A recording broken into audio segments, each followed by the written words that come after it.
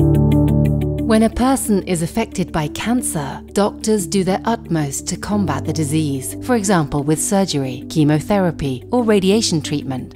But the body has its own disease control system, the immune system, and recent years' research has shown that it can be an excellent co-conspirator in the fight against cancer.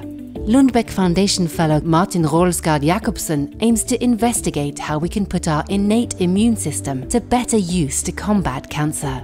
Vores immunsystem består af to dele, men vi har det adaptive immunsystem, som er et system, vi udvikler, når vi har en infektion. Altså den danner hukommelse, så vi ved, hvordan vi ser det næste gang. Og så har vi det medfødte immunforsvar, som ordet siger, det er medfødt. Det er ikke noget, vi udvikler, det er det samme respons, vi får hver gang. Vores idé er, at hvis man kan sparke det medfødte immunforsvar i gang, så gør vi det adaptive immunsystem bedre til at bekæmpe kræften.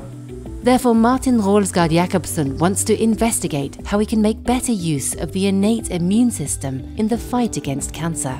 Among other things, he'll be looking more closely at the protein STING and the signals it controls in connection with infections and cancer. STING, det er et lille protein, som vi alle sammen har inde i de fleste af vores celler.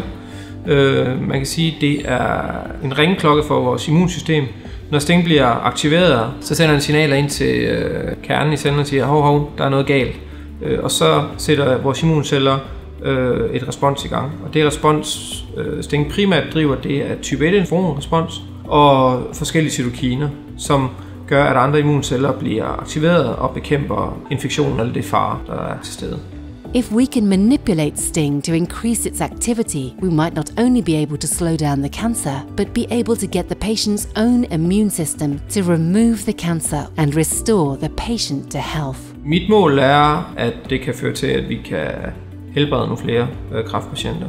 At den grundvidenskabelige viden, som vi opnår, kan sparke liv i, at der er flere, der forsker i, hvordan det her immunsystem kan drives eller aktiveres, og at vi så får bedre behandlingsmuligheder for kræftpatienter.